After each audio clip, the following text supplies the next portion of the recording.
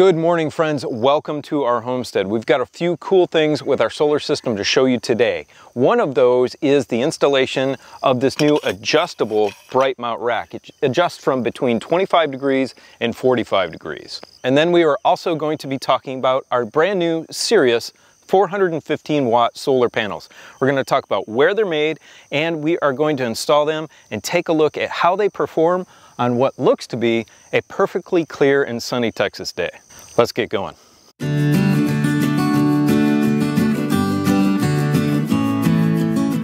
All right, check it out. These are really nice looking solar panels. They are black on black. And I flipped one of these panels around to show you the back. These are bifacial panels.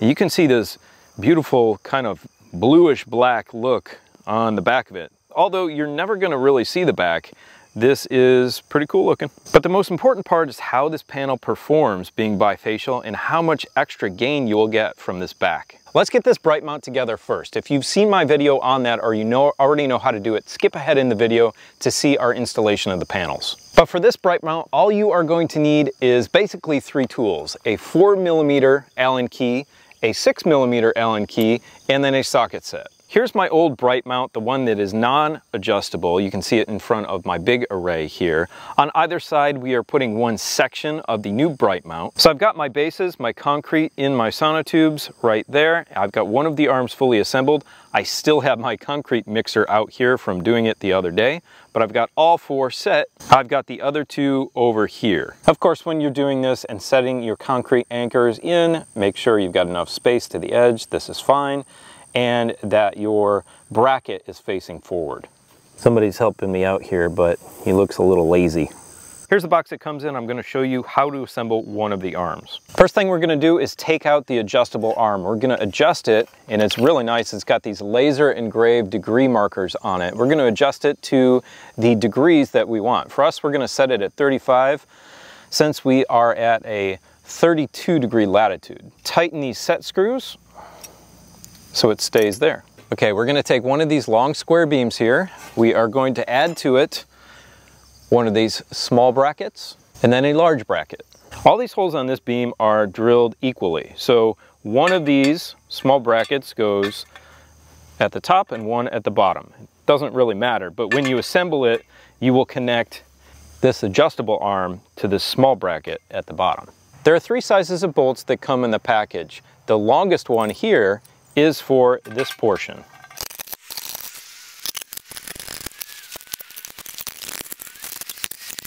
So in some instances, you might need an extension for your socket wrench to get into some tight spaces. So I guess you can add that to the tool list. Next, we're going to flip this down so the brackets are facing the bottom. And we are going to connect the rail brackets through. Now these already have a bolt attached to them, which is nice. The one on the bottom, it's going to go exactly like this. Just do the same on the top, except the bracket clamp is going to face outward on this one while it faces inward on the bottom one. Now we're going to take one of our medium length bolts and one of our short bolts. The short bolt is going to go for the bottom adjustable arm right here. Just put it in here, put this skinnier portion in the small bracket. Now don't tighten this all the way because you are going to need to adjust it when we get it on the foot bracket that's on the concrete base. Then we have this other short beam here with two holes, one at the top. This one at the top goes in the large bracket on the arm assembly. Again, don't tighten this one fully because you're going to need to adjust it. Let's get our full arm assembly into place. We've got two holes in the back for this beam and one for the adjustable one here in the front. This Brightmount rack is really easy to install, although some people say it's a little extra work doing these concrete bases, but that's fine with me. It didn't take that much work.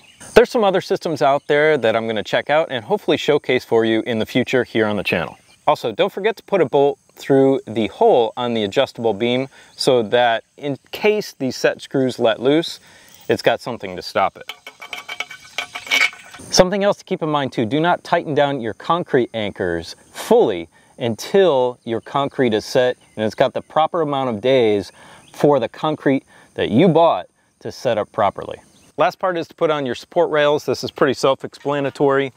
This ridged portion here goes up and the back of this little clamp is going to ride in this channel right here. Okay, it's time to start getting the panels on. Now in the Brightmount kit also, it comes with your panel clamps and also your bonding clips. And these will go underneath these so that it bonds everything together. It's got these little sharp pieces on here and it'll scratch the aluminum and bond everything together with the panels. Also in the Brightmount kit, you get these wire management clips, which is nice. The original kit didn't have these. But you're also going to need to purchase these, which is for your grounding conductor, and I will link these. They don't come with the kit. I'll link these separately in the description below the video. My mistake, they did put 2 ECG clamps in the package, so we've got 2 of these. You don't have to buy any extras. Before I mount these SIRIUS panels, let's talk about where they are made, which is important, and also we're going to talk about the specifications for each panel. So these SIRIUS panels are made right here in Texas, down outside of Houston, I believe, and they employ 100 or 150 workers.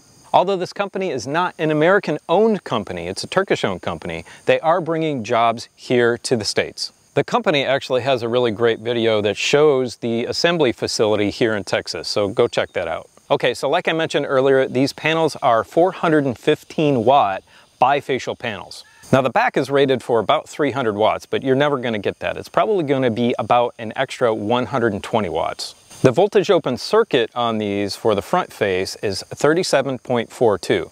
So when you're doing your calculations and adding your panels, you're going to need to accommodate for that bifacial gain, especially in the wintertime when you have colder temperatures and your voltage is going to spike. So take a look at that max voltage that your inverter can handle and then calculate accordingly. It does state that these can produce about 539 watts with that bifacial gain added in. So be careful and remember that when doing your calculations. I know I'm repeating myself, but it's important so that you don't fry an inverter. Let's get these in place. If you are interested in these panels or the Brightmount racks, please check the links below the video. And right next to those links, I do have a coupon code for $50 off. And actually, they're not that heavy either. They're only about 47 pounds a piece. And all you're going to need is that 6mm Allen wrench to put them on. Aluminum, scraping on aluminum is like nails on a chalkboard.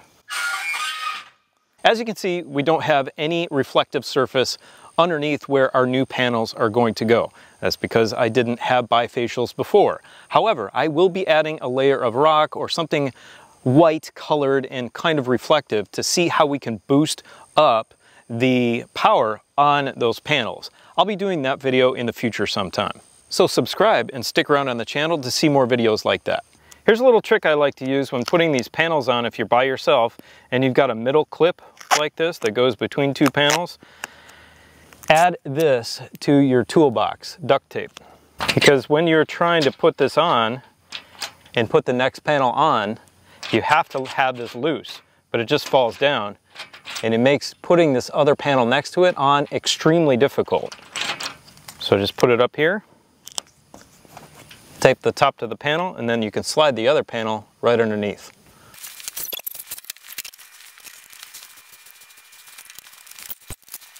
As you can see, the sun is coming up rapidly. It's about 9:30 in the morning and the sun is coming up over the trees. They are in full sun, but it's not direct sun. So I'm going to wait to test them until about noon.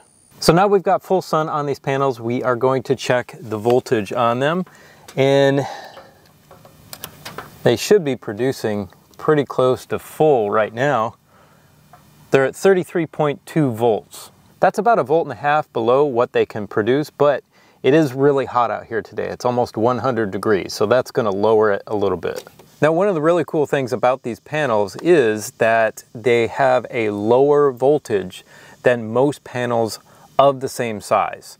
So most panels of these same sizes are about 48 volts up to maybe about 51 volts, give or take. So that lower voltage on these panels is key to actually being able to run more of these panels in series into an inverter like mine. I have the EG4 6000 XP. And then in turn, current on these is about 30% higher or more than panels of similar size. The current on these are a little over 13 amps. So just think about those numbers when you are configuring your strings for your specific inverter.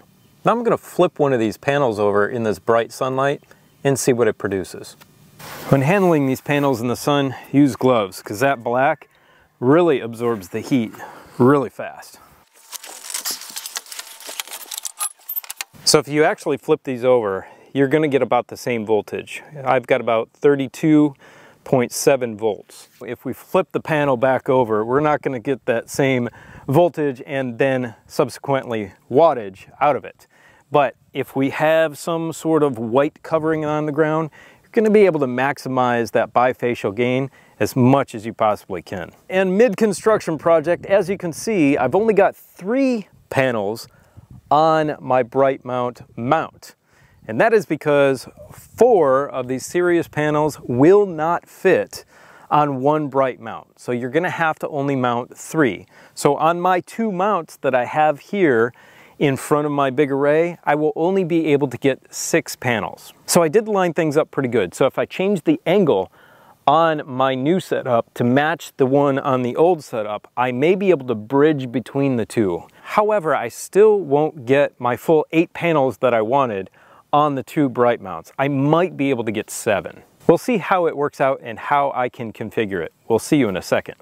Well, there it is. I've got 7 panels on there. I know it looks like I can get 8 with a little space on the ends, but I can't. They are just a touch too wide, probably only about 4 inches. So just make sure if you get these SIRIUS panels and 2 Brightmounts, then you can only fit 7 on there. So we've got the 7 panels up. I'm pushing about 233 volts through it right now with a 1 series string of 7 panels.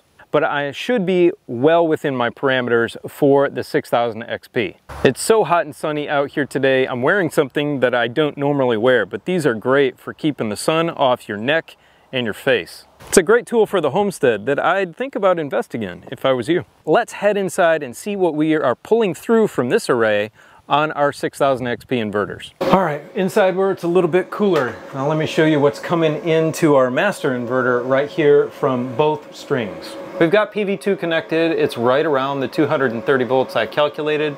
It should cycle to PV1 hopefully. If not, I can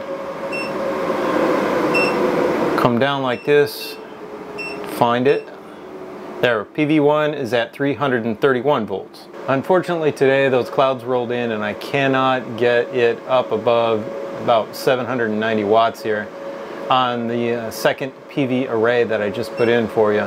So if my calculations are correct, at 232 volts at 13.9 amps, I should be around 3200 watts coming in. So that's well underneath the 4000 for one of the MPPT charge controllers inside the 6000 XP. And remember, it's got 2, so you can put up to 8000 watts of solar into your 6000 XP. I'm so excited to have American-made panels on the property. If you have any questions about any of our equipment, please leave me a comment in the comment section below. And remember, I have all of the equipment and the tools that I use to do all of my solar here on the property listed in the description below the video, along with that coupon code that I mentioned earlier. Now go click on this video right here, which is our installation video for the EG4 6000 XP. Have a beautiful, blessed day. See you next time. Bye.